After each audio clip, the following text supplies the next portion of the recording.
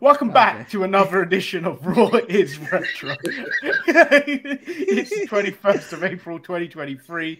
We're covering the 19th of April 1999's episode of Raw. I'm Lord Manny Hayes. Filling in for Ross, who's still on assignment, is that guy right there. He's that guy. That guy. Hey, that's me. Marcus the grand finale. Bang. And we're also joined by this guy right down here. 1, 2, 3 Faces of Jemal. You already know. You can't start counting like that with that hat on. Otherwise, I'm thinking you're gonna be doing Lou Bega. Mambo number 5. Yeah. 1, 2, 3, 4, 5. Everybody. A little royal in my life. A little. By the way, on the side. in the month of April, Undertaker's theme song. a little bit of Ryan in my life, a little Deborah in my life, a little Stephanie in my life, a little bit of Sable, that's all right. So this episode of Raw comes from the Van Andel Arena in Grand Rapids, Michigan. Does this still exist? They got rid of Joe Louis? This one gotta go. You're wrong again, Marcus. The Van Andel Arena still exists. How can they get rid of that? How can they get rid of Joe Louis arenas but not this one? We on fire up in. No respect for Joe Louis. So this episode of Raw kicks off with Rock driving a hearse into the arena because he buried the title last week. This week is going to be a funeral with The Rock delivering the eulogy. We even have a casket, flowers, and a big mound of dirt. Rock climbs onto the mound while guaranteeing to show that he's the best champion ever on Sunday. Simple stuff here. At WrestleMania Backlash. By the way, The Rock spent a lot of money today.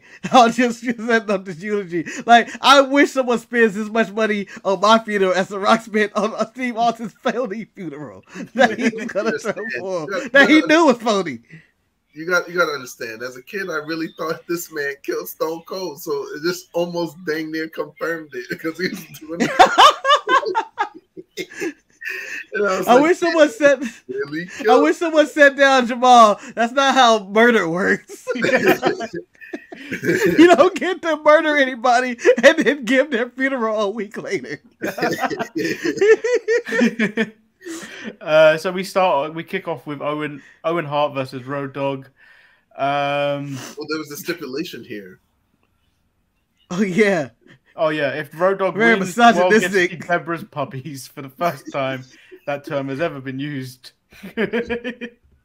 So basically, Road Dogg won this match, dog. But he won, but then he didn't get anything out of it. Yeah, no one paid up. Jeff Jarrett came out and blocked it with the guitar and all that stuff. Yeah, this is one of many. Well, I'm learning that Deborah debts that have not been paid. apparently, she needs to be on the streets with the Godfather too in a week. Undertaker sends the Acolytes to take care of the Brood. The Rock is backstage practicing his eulogy. Then we get a Brood versus the Acolytes. But this just ends up in DQ again. Yeah, I don't even know why we talk about what the results of the match is going to be, because you can just guess it. How this match is? DQ. Undertaker. You'd have the over-under DQs inside here. Undertaker is mad because the Acolytes did not get a pin. Now we got the Intercontinental title. We got the Godfather taking on Hardcore Holly. Why is Hardcore Holly going for 2 belts? I don't know. He's trying to be like Becky 2 belts or whoever. But I was flabbergasted why the Undertaker was so upset with the Acolytes. When he was like, "God damn it!" in the back, just tearing shit up. Well, we supposed to win. I don't know why he cares so much. He's on a different rampage at this moment in time. Yeah.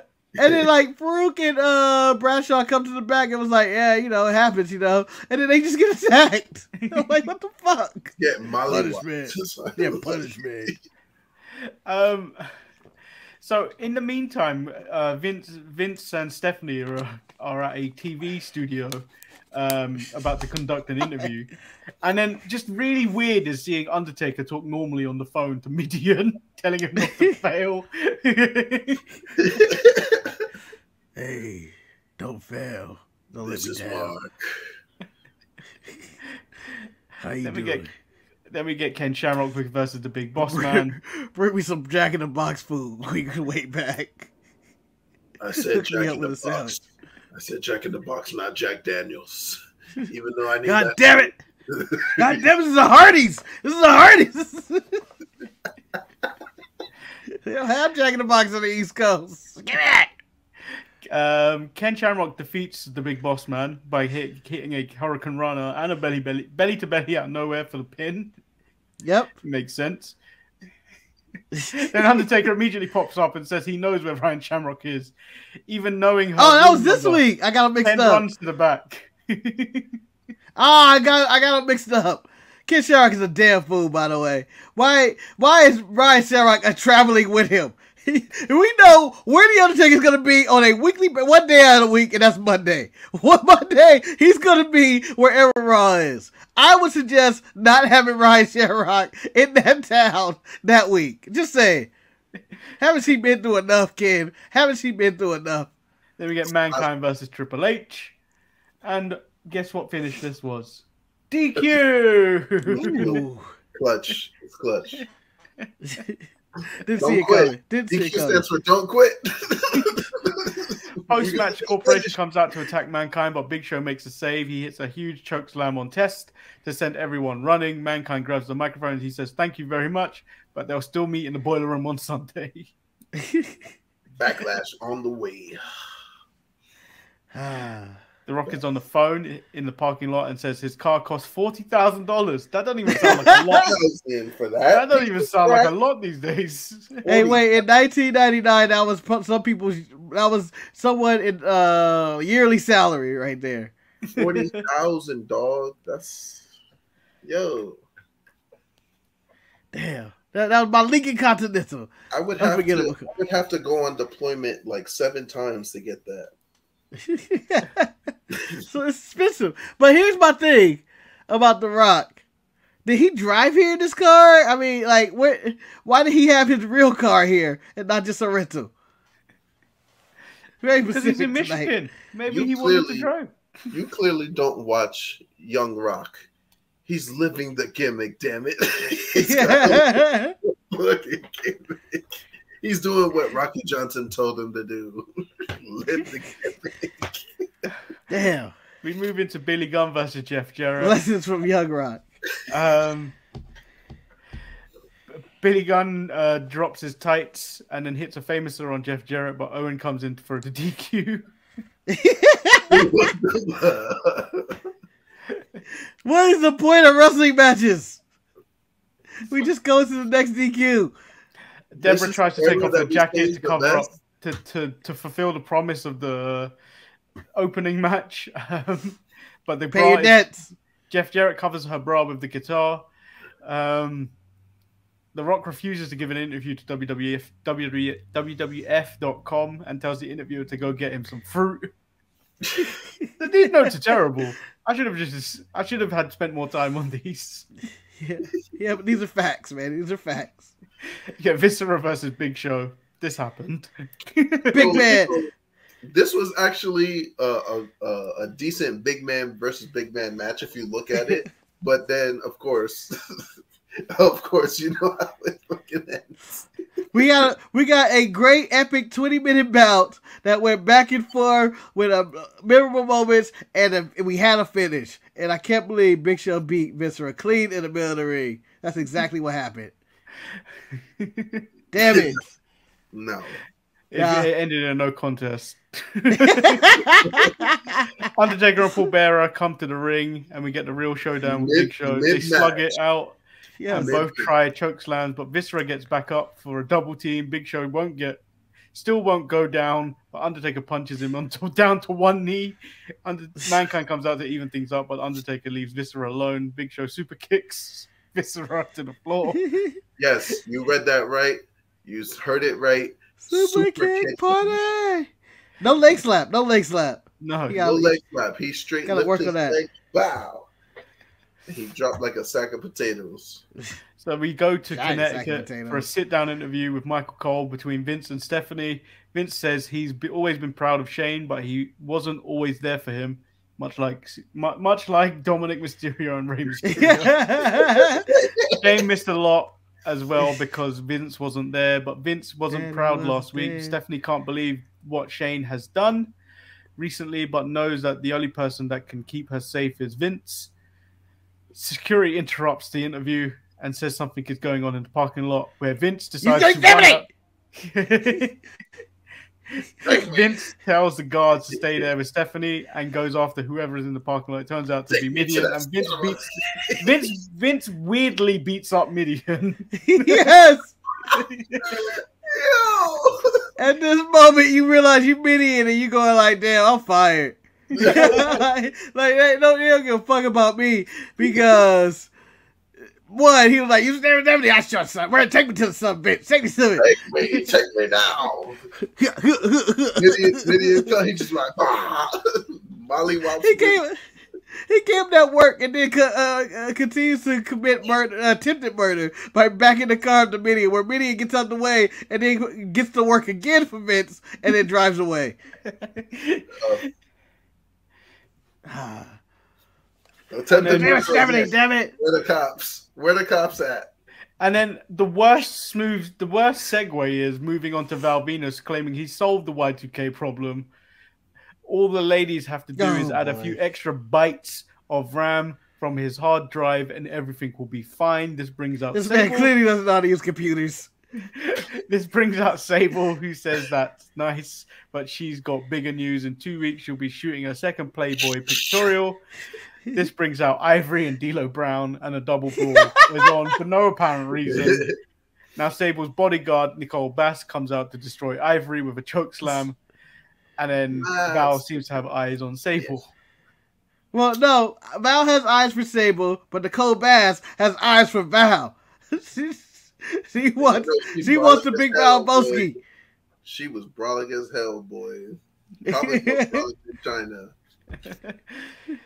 Dang. So, this happened. This is a lot scarier. And by the way, Sable is not defending her women's championship ever again. Well, she attempted to defend it last week, but Nicole Bass made it end in a no contest. Manny, that was clearly not an attempt when Nicole Bass, all her orders, attacked everybody. That was clearly, she does not plan on wrestling. It's time for The Rock to deliver the eulogy for Austin. Rock sets the tone with dearly trailer park trash. The Rock isn't sure if a Rudy Poo like Steve Austin will fit in a casket. Rudy Poo. Before we get the real point of this, Rock opens his jacket to reveal the Smoke and Skull belt. He runs his mouth about Backlash a bit until you hear an engine revving. We go outside and it's Austin in the 316 monster truck, and he goes over the Rock's terrible $40,000 car. Yo, he runs that thing over, dog. It was like, dang. What? All that money wasted. There's a lot of things that went wrong here.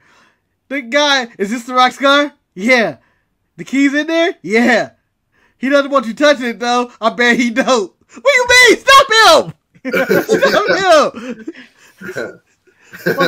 him!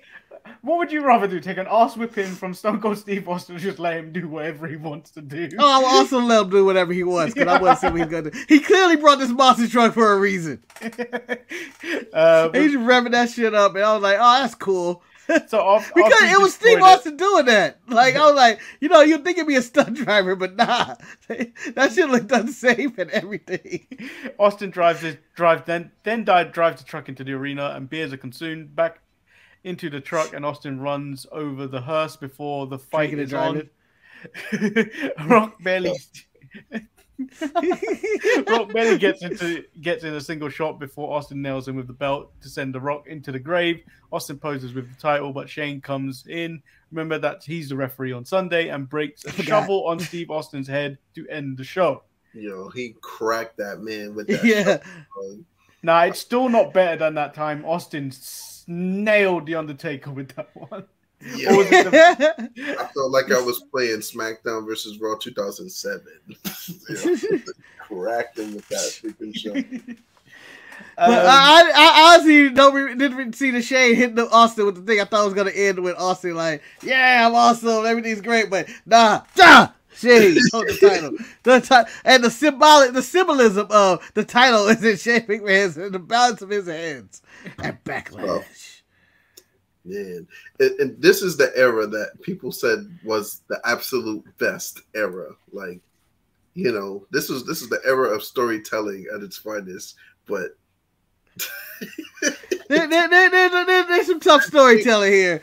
But I definitely questionable things here. I will also add, this is not the era of wrestling matches either, where we have 5-star classics. Again, Road Dogg, you were not buried in Bret the Hitman Hart. Your matches ended in all DQ. I do not care. I remember more of the Road Dogg than I do Bret Hart. See, that's the thing. You wasn't watching WCW Bret Hart though. You were watching WWF. No one was watching WCW Bret Hart.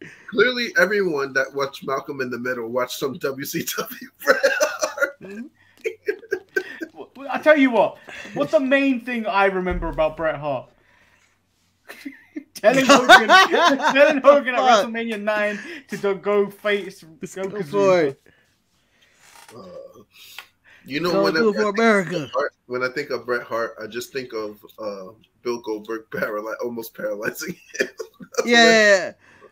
Hey, Bill Goldberg kicked me in the head in my career. I watched that match live, and I was just like, damn, that's crazy. Like, I was really concerned about his health. So, who's your MVP of the night? MVP of the night?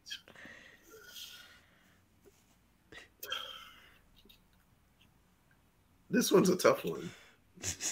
No, I've still got. I still got. Find the way. It's this month. It's his month. He didn't do anything significant except yell at the acolytes and be on the phone. He was on the phone. He had a flip phone. This provokes actions to next week. I felt like that goes against his religion or whatever he was about. And his cult leader, I have a flip phone though. So, Marcus, what do you have? Oh, I'm going with Steve Austin for running over the Rock's Lincoln Continental and the hearse and costing him a lot of money. Well, I'm actually going to go the opposite way. I'm going to go with The Rock for taking that beating, number one. First of all, the eulogy was crazy.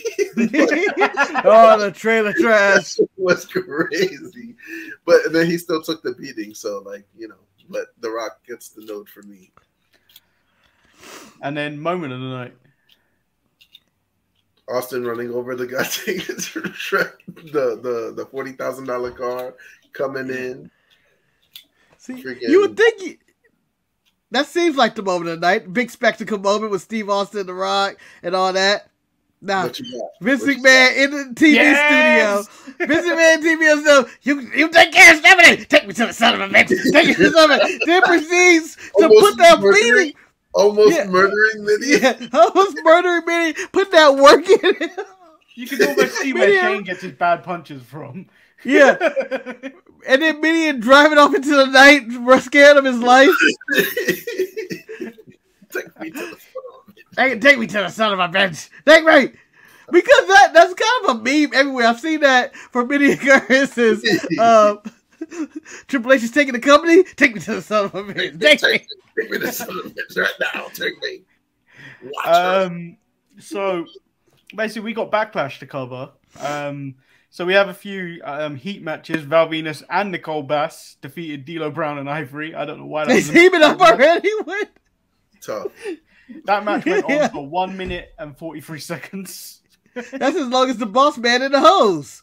Prince Albert and Droz defeated Too Much, Scott Taylor and Brian Christopher in 1 minute and 9 seconds. So too much ends up being too cool for those that don't know.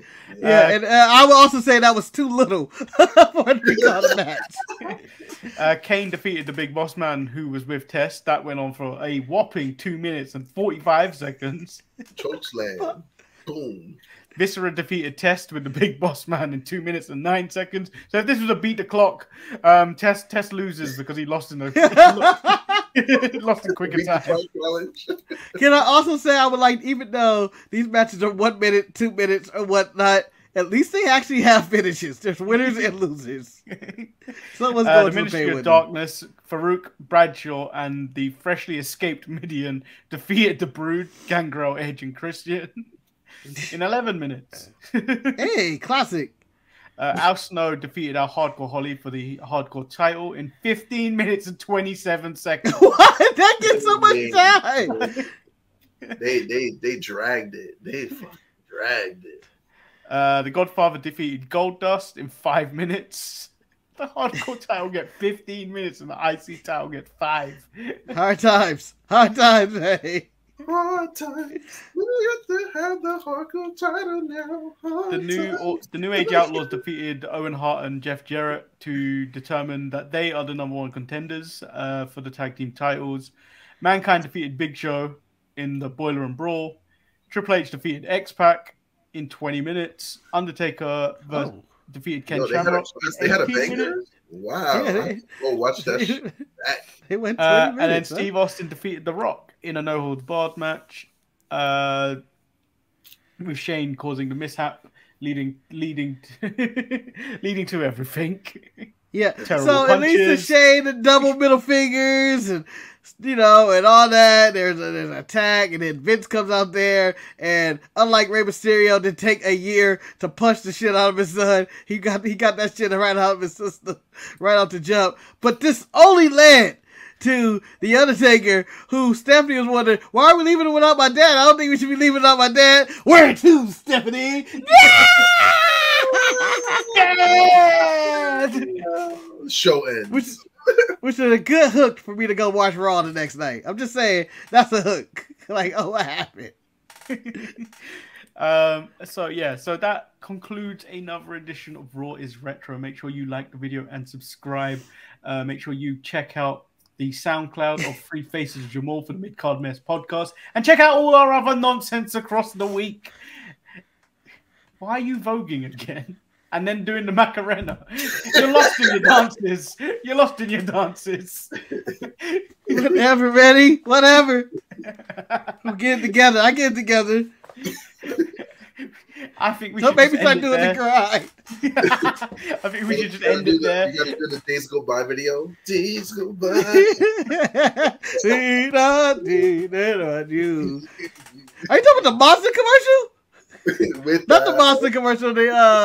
God damn it! I always mix up the car. But yeah, with Dave Chappelle say, "Bitch, get out my car." So make sure you like, subscribe, and then only leave one other thing to do. Bye.